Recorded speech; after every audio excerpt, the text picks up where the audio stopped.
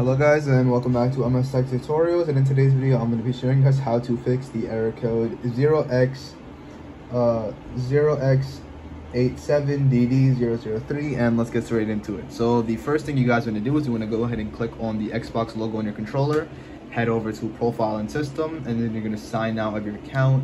You can sign back in, and then you can quickly check to see if that fixes the issue. If that does not fix the issue, the second method you guys can try doing is going to account, going to remove accounts. Again, same as the first one almost, but it's a little bit different, and then you're going to add your account back in. Now once you do that, you can do the third method, which is going to be going to general, going to network settings, and you're going to go to the advanced settings. From advanced settings, you're basically just going to be changing the primary and DNS settings, and that's going to be changed to, the primary is going to be 8.8.8.8, so all 8s across the board, and then the secondary DNS is going to be 8.8.4.4.